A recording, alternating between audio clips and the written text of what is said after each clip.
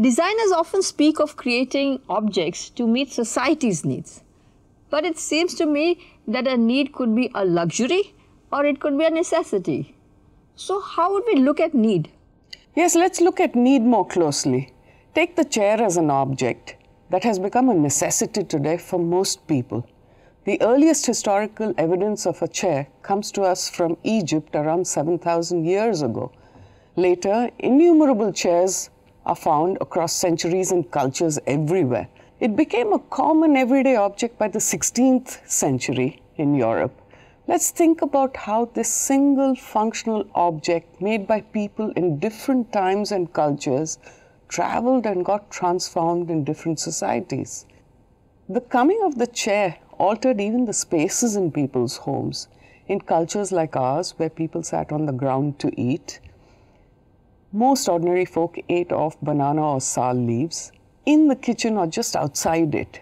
The distance between the person and the food was convenient. When the table came in, instead of the ground, people had to sit on chairs. Meanwhile, the banana leaf was replaced by the plate, and with the plate came cutlery. Slowly, sitting at the table and eating became common for most people, and for that we needed a special room. And so came the dining room. Gradually, our postures got altered, and today most urban adults find it very difficult to sit on the floor for long. These are only some of the many ways in which changes come about when we adopt designed objects into our lives. So in this way, the chair and the table got absorbed into our lives.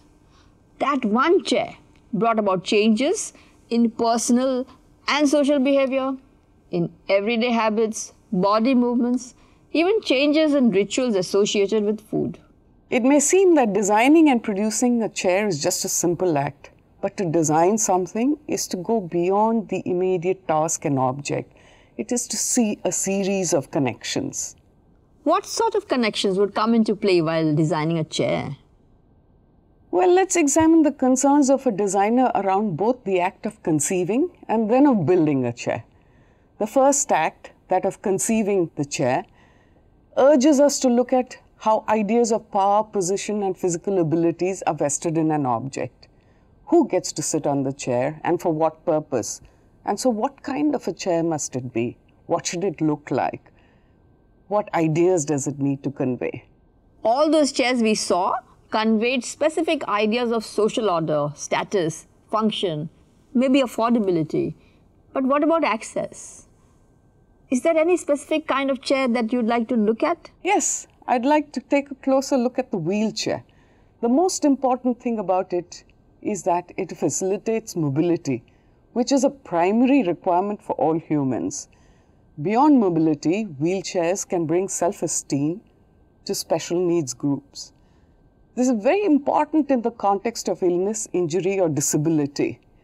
It not only changes the quality of life of the individual user, but most significantly, it helps to enhance the sensitivity of the larger society across all age groups and social classes. Was this always so?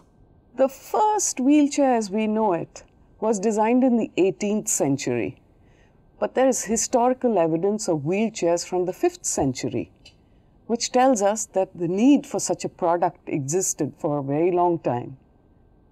There have been several kinds of chairs with wheels in the past. The most rudimentary one might have been a wheelbarrow that also transported goods. From then till now, technology has made it possible to design tremendously flexible wheelchairs. They can not only climb stairs like this one, designed by a student at IIT Kanpur, but are electronically and mechanically powered to perform complex functions. So what does the designer consider when creating something like a wheelchair or any such product for the special needs group? It's a whole set of complex and demanding concerns. The designer has to collaborate with experts from other disciplines to gain an understanding of human behavioral aspects and health aspects. Of course. And then the designer must study the qualities of different materials. They must consider the weight of the chair, the energies of the user, and much more, because if these factors are not taken into account properly, the chair might result in a faulty design that actually causes harm. We don't want to cause wear and tear on the user's joints and spine, or cause injury to the tendons, or reduce flexibility, or increase fatigue. The purpose of the wheelchair is to facilitate independence, not to limit it. In the previous module, we saw how design and technology come together with ergonomics to create comfortable products for everyday things. Wheelchairs are a good example. But let me ask you, all bodies and disabilities are not the same. Is there a choice of wheelchair models in the market? Yes, of course, the different needs of diverse individuals are best met when there are a variety of features to choose from. Beyond this, an existing design or model can be further customized for specific users, thus creating the possibility of greater inclusion. It's not just about improving the quality of a person's life. It's about also every person's right to a life with dignity. Living a life with dignity is a constitutional right, and all the stakeholders need to work together with the same understanding. Apart from the special needs group, who else are the stakeholders and what do they need to ensure? Well, while the object, in this case the wheelchair, is primarily developed for the person who will use it, a designer must also address issues of convenience, efficiency and safety for the caregivers involved and passers-by who would interact with the wheelchair user. In the case of wheelchairs, a complete ecosystem needs to be mapped out for people of all age groups with varied illnesses and injuries and degrees of disability. This means creating an environment that is non-discriminatory and providing equal and full accessibility for all. Wouldn't the government have a role to play in this? Yes, in making such products available and at affordable costs to all, including the poorest and those living in remote areas.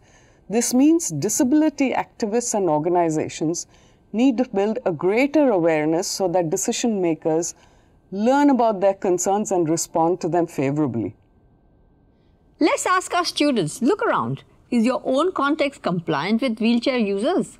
The buildings, shops, streets, parks, public transport systems, railway stations. Think about it. Where is the environment suitable and designed to be inclusive? And in what ways does it become problematic and non-inclusive for the differently abled? Can you try to imagine what the ideal environment would look like? I'd like to share with you the experiences of Hugh Herr, an American mountaineer who had an accident in his youth that got him thinking and experimenting. Today, he's an engineer and biophysicist whose work explores what he calls the interplay between biology and design. His mission is to create prosthetic devices that aim to change, as he says, disability to ability. Okay, let's pause and go to the next tab for more on this. Come back to us after you have seen it.